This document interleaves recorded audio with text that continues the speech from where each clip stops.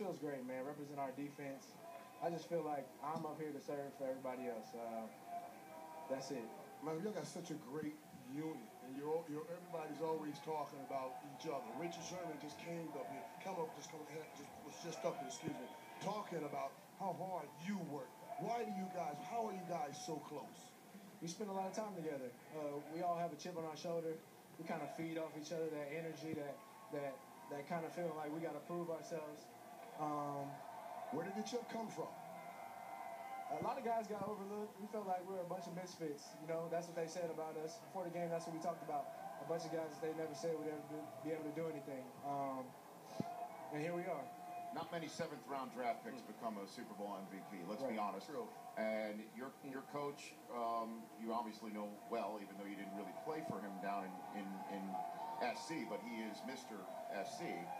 The fact that all of this happened to you is really remarkable if you think about it, Malcolm. You know, put your mind to it. It's unbelievable. I'm still sitting here like...